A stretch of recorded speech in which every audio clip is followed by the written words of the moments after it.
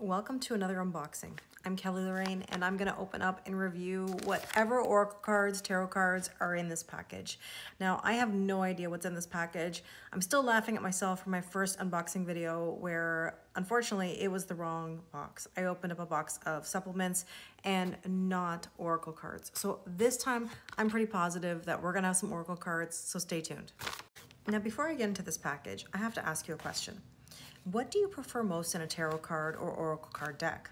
Is it the imagery or is it words that could be on the cards? Now, I say could or possibly because not all cards have words on them. Now, naturally, the tarot deck is going to follow suit with the Fool's Journey. Hence why you're going to have the Fool, you're going to have the High Priestess, you're going to have the Chariot, the Lovers, the Star card, the World. That's pretty standard. But on an oracle deck, you could have any type of words written on those cards or not written on those cards. What is your preference? Now, for me personally as a Virgo, when I'm reading oracle cards, I really like seeing words written on the cards or small little explanations. And that's not because I can't interpret the imagery on the card. I can. The thing is that I like the way words play off the images. It allows me for a lot more conversation or topics to discuss. They're almost like prompts that can spark new energy or deep thoughts or deep conversations. So let me know in the comments what your preference is. Okay, so let's get into this. Let's see what is actually in this package. Now, I know it's not supplements. I can definitely feel that there are cards in here. So, wow, okay. I have two decks coming out here. This is called Ask Your Guides Oracle Cards by Sonia Choquette. Love the colors on this box. Very beautiful. And the other one here is the Green Witch Oracle. Now, totally different vibes here. Have a look. Let's do something kind of different. Let's pick a deck. Now, pick the deck that you most resonate with, okay? Take a look at the colors, the vibe, pick one. And then we'll see if your vibes or maybe your thoughts coincide with mine. Okay, so a moment ago I told you that the Ask Your Guides deck is by Sonia Choquette, but I forgot to mention that the Green Witch Oracle is by Cheralyn Darcey. So we have two very distinctly different decks here. One very neutral, and another very bright and filled with chakra colors. So let's take a moment, look at these boxes again, and now let's get into it. The first deck I want to look at is the Ask Your Guides deck. Now, this is a 56 card deck that says it's going to help you connect to your higher self, angels, spirit guides, and helpers on the other side. In the accompanying guidebook, you'll find a thorough explanation of each card, including keywords that present concepts and energies to enhance the card's meaning and help you get as much information as possible. Okay, well, let's open it up and find out. Now, to me, it looks like your standard guidebook. Now, it depends on what you look for in a guidebook or what you think is thorough. Is one page enough or is 2 pages something you like? What length of explanation are you looking for? For me personally, I'm not a fan when it's like a very small paragraph. I like at least a page of information. So let's take a look. Now, before we do anything, let's do something kind of special. Let's put our energy into this guidebook. Think about it for a second. And I'm going to open it up to a random page and just see what message we need to know right now. Are you ready? Okay, let's go.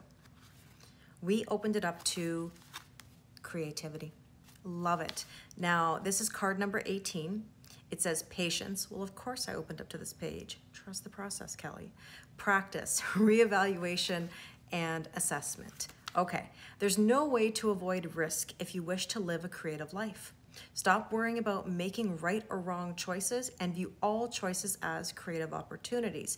This is no surprise to me today because in a reading that I did for YouTube earlier, I talked about being creative and doing passion projects. That's something I'm very passionate about. So no risk, no reward, be creative. So the length of each page varies. Now, when I opened it up to number 18, creativity, I noticed that it was one page and then a very small message over here that said, your helper guides message to you, go back to the drawing board. So there you go, there's an extra message for somebody. But other pages do have more information. I think it just really depends on the card. So, you know, I think you're gonna get about a page of information approximately for each card. Let's take a look at the deck itself. I love the color scheme on the back of these cards, especially the stars. Whenever I see stars, I feel connected. So this is already a great start. The first card of the deck is the prayer card. So to me, Prayer and setting intentions are very much the same thing. What intentions would you like to set? What are you praying for right now? So card number one, prayer. Look at the beautiful, vibrant colors. If you're someone that connects to color, I think this deck will be for you. So as you can see, the following cards have themes on them, which I really like. I love having a key word or a phrase that helps me tell a story or prompts me to make connections to other things. Now, this card here is the support card. So this is telling us we're divinely guided, we are supported. I definitely connect to this card quite a bit. What is it? Closure. Exactly. We need to close out some cycles so that new things can come in, and we are divinely guided and supported to do so. Let's take a look at a few more cards to see if the images resonate with you. I love the colors, like I said earlier, and I do notice that the words match the images. Right here, this says epiphany, and this feels like something is coming to light. There's definitely a vibe of solitude on this card, and this one here, truth. See, it's almost like we're opening the curtains, you know, or we're revealing something. In this case, it says the truth. So I do love the fact that it does seem to match, and that's very important to me because I don't like cards that make me feel like I'm confused. The butterfly here is an automatic transformation, change, and there we go. It says change on the card. So I do like the fact that it feels very consistent. What do you think? We don't have time to go through every single card of this deck, but so far I do really like it, and I hope that you do too. A burning question you might have is, how do you clean or cleanse a new deck? Because ultimately, you have to build a relationship with your own deck. And I like to do that by putting my hands on the deck, putting my hand on each card, feeling the texture, looking at the images, even burning some sage while I'm doing this allows the smoke to connect to me, connect to the cards, and cleanse the energy. Now, another thing you can actually do is knock the deck. Now, I know that sounds really simple or silly, but knocking your deck can actually cleanse the energy. So whatever way you like to cleanse your deck, totally up to you. I tend to do the sage route, and yeah, let's take a look and shuffle some cards. Naturally, you've got to get used to how they feel in your hands, right? So let's do a little mini reading to see what you need to know. So if you chose this deck over the Green Witch Oracle, now I know we haven't seen that deck yet, this might be a message for you. Here we go. Overthinking. How many of you are in overthinking mode right now? So let's do a little story about overthinking. You might be overthinking taking on a leadership role or making a move in your life. Now, masculine energy, I talk about this all the time in my videos, is for your personal growth and evolution. It's okay to take steps. Now, if you're chasing a relationship or you're overthinking a relationship, my advice would be not putting yourself in that kind of masculine energy. There is some disruption here right now in your energy. What's holding you back? What's got you overthinking? Success. You're worried about whether you can have it or not. And yes, you can. You're just worried about what happens when you have nothing to worry about. It's kind of that energy that says, I want the happiness. I want the success. But what do I do with it once I have it? What will I leave behind? What will other people think of me? And honestly, doesn't really matter. What matters is that you are happy, you feel abundant, and that you have unconditional love for yourself and others. Overall, I really do like this deck. It has a nice feel to it. I love the colors. It doesn't feel flimsy or cheaply made. Like, it actually feels pretty solid. So for me, I really like this deck and I highly recommend it. Now let's go to the Green Witch Oracle and see if it stands up to this deck. Okay, so this is deck number 2, the Green Witch Oracle. And as I mentioned earlier, it's much more neutral in color. So if you like the beige, the yellow, the white, the green, this might be more for you. So let's take a look inside the box and have a look at the guidebook. And it looks very similar to the other one. What I'm gonna do is I'm gonna put my hands on this book, give it a little bit of energy, and let's take a message and see what we need to know before we start. So I'm gonna open up to a random page and success. How interesting that that's what we talked about in the little mini reading for the Ask Your Guides deck. So we have peppermint here.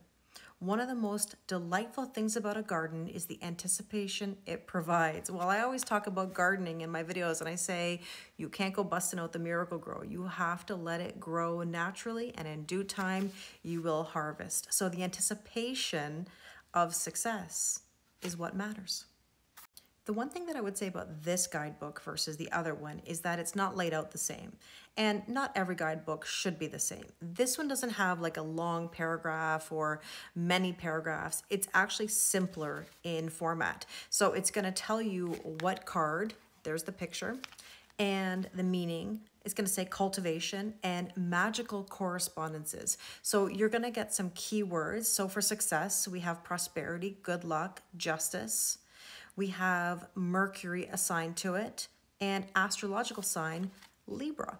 Very interesting. So peppermint indicates rapid progress, a quick return, or increase of positive energies. And if you are seeking an answer, it is loud and firm, yes. We're getting quite the messages today. So I do like the way this book is set up. Let's take a look at the cards themselves. You can definitely feel the nature component of these cards. I mean, look at these carrots here. Carrots represent clarity. I love the connection between our eyes, seeing clearly, and carrots because we know that they're good for our eye health. Second card here is peas, and communication. I'd like to know what peas have to do with communication. If you know, please let me know in the comments. I feel like this deck is making me want to read further or do some studying to see what the connections are to our foods. Desire, okay, lettuce and desire, that's a new one for me. And look at this, we have cucumbers.